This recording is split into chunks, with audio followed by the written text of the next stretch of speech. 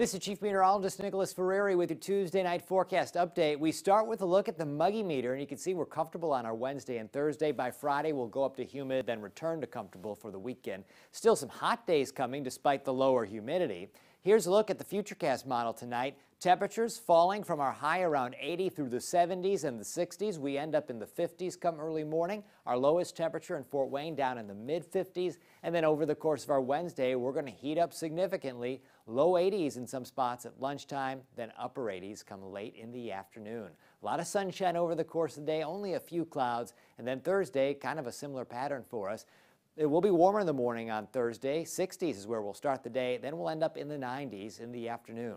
Take a look at the next 10 days. 88's our Wednesday high. Thursday, 92. Friday, 93. Friday brings us our next rain chances, although they will be scattered rain chances, so not an all-day soaking rain like is so much needed around the area. Saturday, a slight chance at rain, mid-80s. Sunday, 88. Monday, 90 for July 4th. Some rain and thunderstorms possible. Tuesday, 91, another rain and thunderstorm chance. Wednesday, Thursday, and Friday next week, highs in the upper 80s. That's your latest forecast.